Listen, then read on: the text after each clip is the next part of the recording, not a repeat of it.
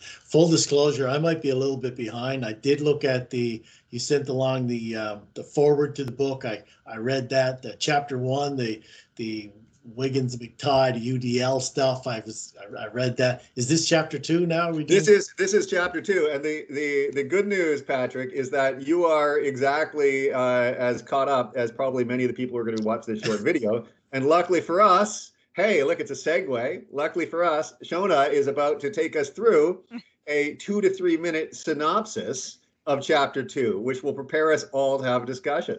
So, Shauna, the floor is yours. Okay. So, this chapter is titled Guiding Learning Through Engagement. And even though there's a PowerPoint, trust me, this is a short synopsis.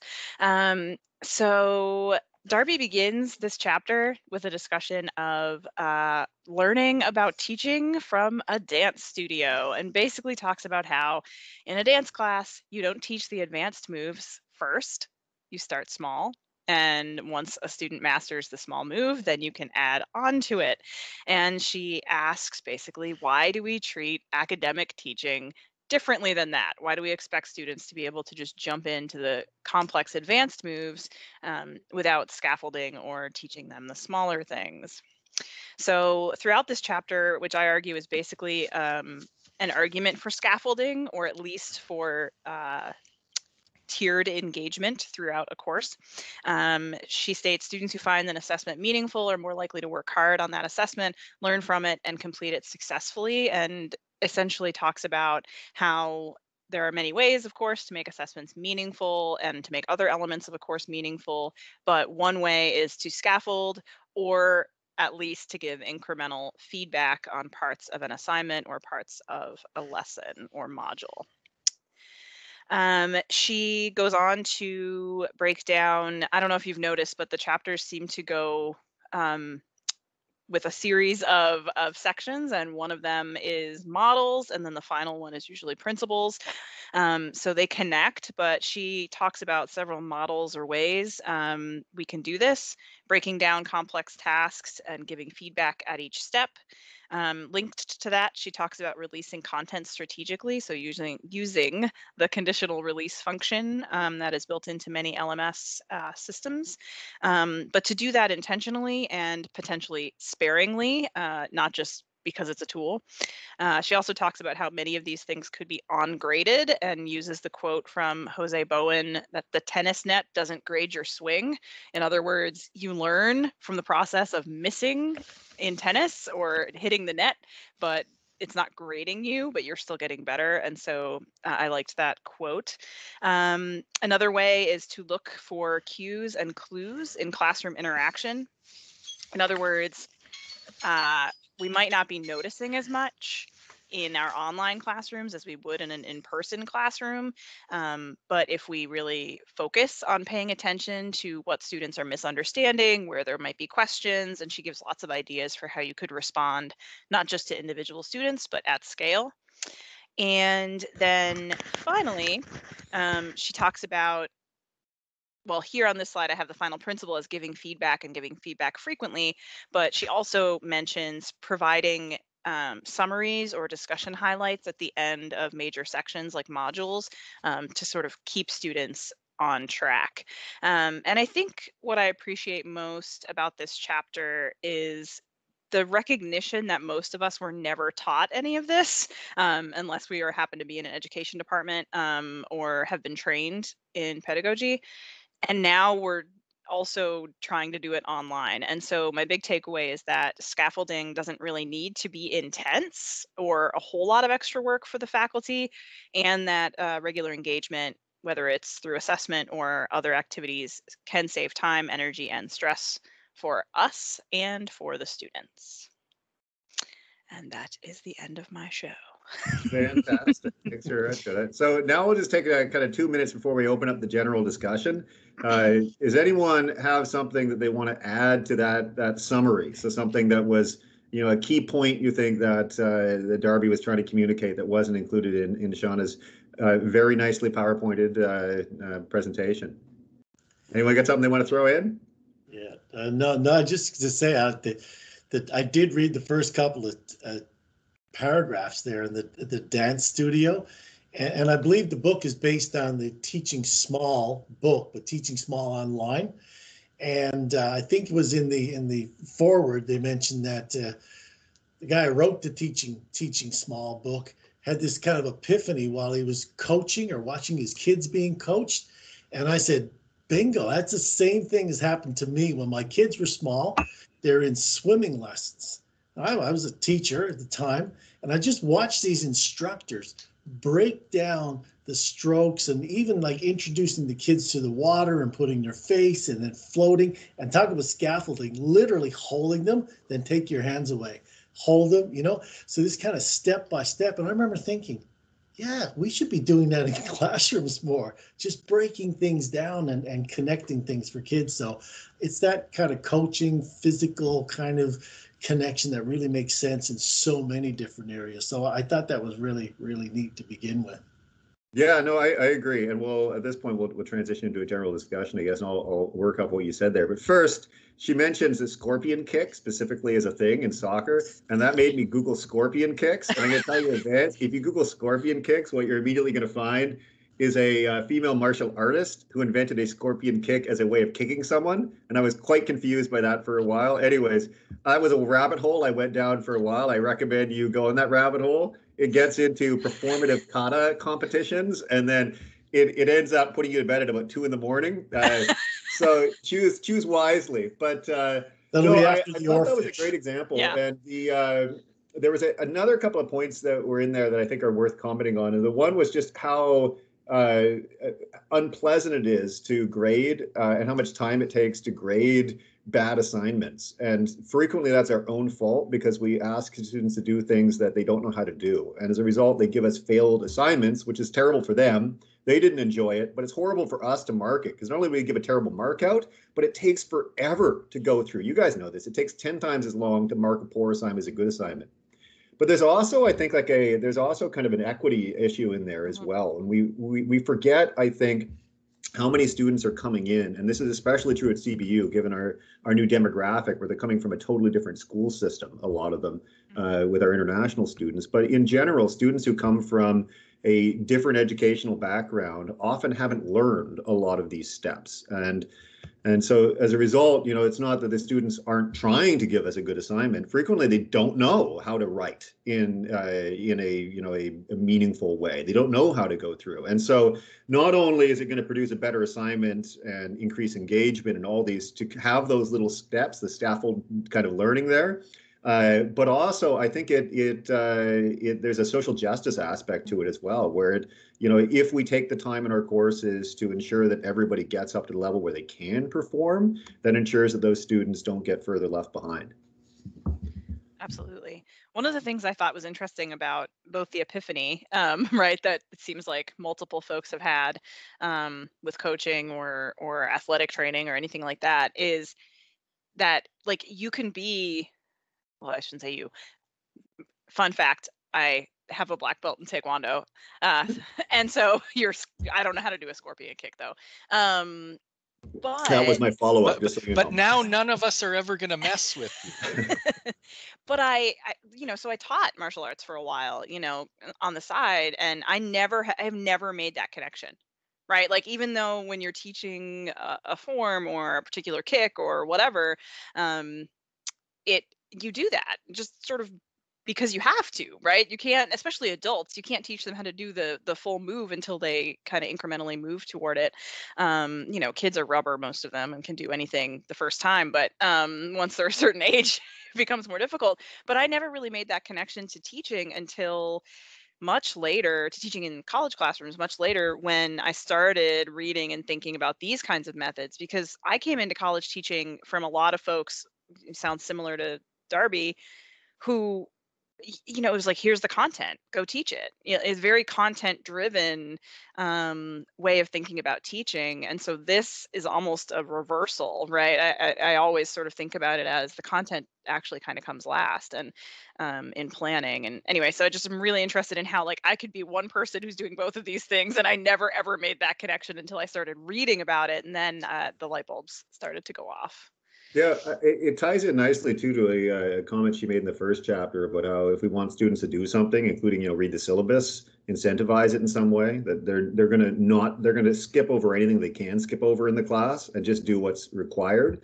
And so requiring them to do those steps through either, she used a specific example of conditional release. And for people that don't know how to do conditional release in Moodle, I'll put some of the links from the CTL in the discussion forum. It's really easy in Moodle. Or using, so we don't overwhelm ourselves as well, using things like peer feedback. And I'll put a link there as well for how you can use the workshop lesson tool the workshop tool, whatever it's called, to create anonymized peer feedback opportunities. Oh, I didn't even know about that. Oh, it's super cool. I tried it last semester, and it was one of those, maybe this is going to be a failure, maybe it's not, but it seemed to work pretty well. Let's open it up to Geoff or Kaylee. Sure. You guys have something you'd like to throw into the conversation? Lots. Kaylee, do you want to go first? I'll go first. There's a point on page 35 where there's a quote that it stuck with me, and it was, teaching requires a certain humility. So thinking about like the shortfall that happens when we teach, and then recognizing that, part of it is us and explaining, which goes back to the first chapter around being explicit in communication, but also recognize, it's not just on the students to take everything that we put out, but reflecting on how we put that information out, or how we say that certain information, and then quickly addressing any issues that come about. I think that was important in this chapter as well, when talking about teaching. Sorry, go ahead, Geoff. Yeah, one thing I found interesting was the whole discussion of conditional release. I've actually been making quite a lot of use of it this year, and it's the first time I've made any use of it. Maybe I made some use of it last year for the first time. And I have been finding it very useful. What I found interesting in the book was that apparently they've studied whether it has much effect in face-to-face courses and found that it doesn't.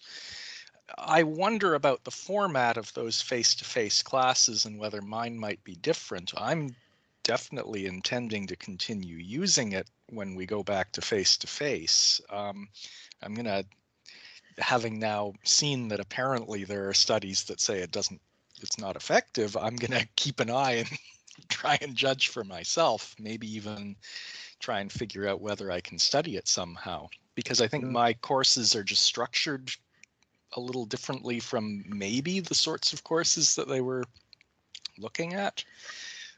Even my face-to-face courses are, I don't know, almost online. Anyway, yeah, I found that interesting, that and sort of puzzling. So that's something I'm going to take away from this and look into further. I was going to say, I think what I didn't find that puzzling, actually. Maybe that it didn't have an obvious effect, but that it had a more profound effect in online teaching. Given how much feedback I've gotten from students, that their single biggest problem with online teaching, apart from the lack of human interaction, is scheduling. So I had one that just by accident, it was a late edition of a class, and we literally couldn't find a time for two synchronous components that fit in everyone's schedule. And so I just made half of it asynchronous, half of it synchronous.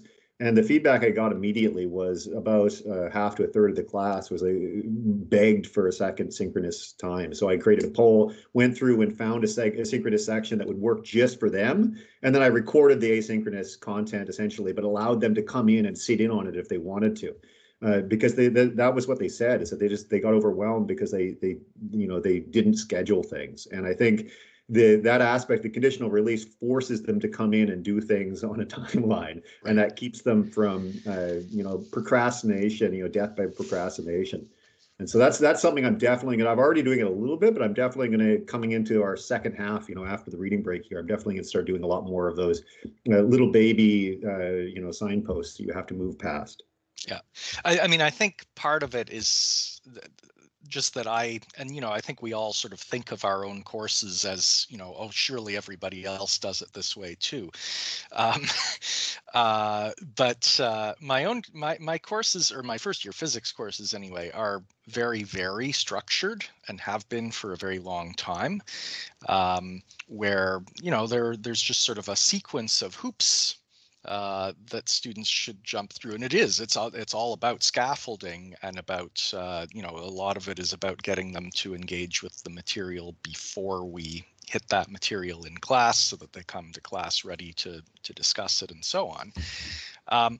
And what I've always found in the past is I set up these lessons on Moodle to try and get them ready for class, and a fraction of the students do them, but it is a fraction. It's often a fairly large fraction, but then there are students who just don't do them. And I know, I can look week 2 of the course and say, oh, well, these 10 students aren't doing the lessons. I already know they're going to fail the course, right? And I can warn them, but and sometimes I do, right, explicitly, one-on-one. You really should be doing the lessons, but it's surprisingly predictive. So this year I made everything else, like the assignments and everything that follow on, conditional on doing the lessons. And now I don't have a fraction of the students doing the lessons. It really is basically all of them. And so I'm going to be interested to see next year, when I go back to face-to-face, whether that pattern will hold. So one of the comments that struck me in this was the discussion about discussion groups, and it kind of resonated. So Darby's writing this pre-COVID, which means that it's more of a traditional style of online learning, because a lot of the tools that we're using, like this, this pretty seamless video communication. I mean, this stuff didn't exist in March, or it was really, Teams didn't exist with this functionality, Zoom barely had it, etc. But even though we've got this face-to-face interaction, everybody knows the students won't use it. Right? This is, if you spend any time on, academic Twitter or anything else, there's been countless articles written on this. Students won't turn on their webcams. So it really resonated with me that the use of a discussion forum to do what I've heard faculty complain about a lot, which is we can't read the class anymore. And so you can't gauge the speed. You don't know when you're going too slow. You don't know when you're going too fast, because you don't see the quizzical looks, the bored looks, etc. That the look of abject terror that you get in students' eyes sometimes, where they're like, what am I in? And then you slow things down and you come up with a new analogy. So how are you guys? I've got discussion forums, I've got anonymous feedback, but they're mostly used for people, if there's something seriously wrong, they send me a message like, we desperately need this. I haven't gotten students to engage well in them in a way that where there's real active use. Are any of you guys using and succeeding in discussion forums? And if you are, what are you doing? Not really. So Geoff is laughing. Yeah, well, I mean, I've tried to use them for years and years and years, and really never had a lot of success with them, right? And I mean, I think it's the nature of the beast of the courses that I'm teaching, right? In say a small upper year course, engaging with a lot of sort of opinion, not opinion, but issues where there are multiple perspectives that can be supported, right? Maybe students are more willing to dive in and have a discussion. First year physics, well, they're terrified of being wrong, right? And I do everything I can to try and encourage them to be wrong. And to revel in being wrong, because by being wrong we learn to be right. But that is quite a struggle. So yeah, I've used discussion forums for years and had essentially no uptake. And I've thought of how I could, it's the usual thing, right? If you want students to do something, unfortunately, it always seems you have to put marks on it. And you know, I understand why that is. They're very busy and they have to prioritize, but every now and then I wish that they would just do things that will help them learn. But yeah, so I haven't figured out, like I have so many incentives already, so many marks on stuff to do in my courses already. I'm reluctant to introduce yet another. And so I haven't. So, I mean, I get lots of interaction with my students, but it's almost all one-on-one chat on Teams, not in forums. They're perfectly willing to ask me a question one-on-one, but they don't want to ask me a question in public where they're going to look dumb, right? Yeah, Shauna says totally for anyone who's not monitoring the chat. Yeah, this is, I guess, another point that's worth emphasizing there that Darby talked about is make sure you use this stuff selectively so you don't overwhelm students with 1,000,001 tasks. Otherwise, they're going to stop doing them as well. So, you know, don't have them jump through 10 million hoops. And I guess tying in the first chapter as well, make sure that the hoops we have them jump through are explained the utility of them, right? So that they don't feel like they're just doing busy work, right? That or that they can't move beyond at the speed that they want to move beyond, et cetera. Yeah, I had some students actually who told me that discussion forums in their other classes worked fantastically. So when this is done, first, anyone who is who's watching the video, please in the comments come in and throw if it worked for you, let us know. But second, I'm actually going to reach out to my students and ask them, you know, what worked in the other classes. The Darby had some advice, you know, the incentivization is one for sure. Getting in and interacting with your students. Apparently, there's some meta studies that suggest that not only do that increase the engagement, but also the quality of the interactions. Going through and summarizing. I thought about maybe actually requiring students to go in, but also requiring students to do some summarization exercises and peer review of summarizations as well. Some things where they're interacting a bit more. But yeah, Kaylee, what about in the library? You guys do faculty development things. Do you use these sorts of things with faculty and do they work? For discussion boards, I don't, when we're teaching, we don't really use discussion boards because most of the times it's one-shot sessions. And so I guess for engaging and trying to recognize those, as I call it, the Kanye face, it's a meme anyway, which is like a blank stare, right? So when I'm teaching, I kind of incorporate games and gamify the lesson so I can see where I'm losing them. So sometimes I'll use online. So sometimes I'll use Kahoot because then it's anonymized, so they don't feel like they're saying, "Oh, I got the wrong answer," right? And they feel more willing to guess or participate. But yeah, we wouldn't use discussion forums because we don't have a Moodle course. We teach this session. But yeah, like I said, to guess the Kanye face or the look of confusion, I often Kanye face? I've not heard that. Yeah, it's Now I a have to look it up. meme. I feel like you need to post it in the. I just looked in the chat, but I'm not sure which one it is because if you there's like more than one. search for a GIF and of like Kanye just staring, it was like in an interview. I often use it in my slides, and it's just him staring at the interviewer, just like I don't know what's going on. So Kaylee, I'd search for that, except I don't know what GIFs are. I only know what GIFs are. Oh, let's not start that. Let's not start that. The eternal debate. I don't know if it's that one. Anyway. All right. Yeah. So it seems like now that we're getting into Kanye, it might be time to really quickly wrap this off since we've also hit our 11 p.m. and I promised I'd keep these on track. So I do encourage people to continue the discussion in the forum down below. I'll put those links that I said there.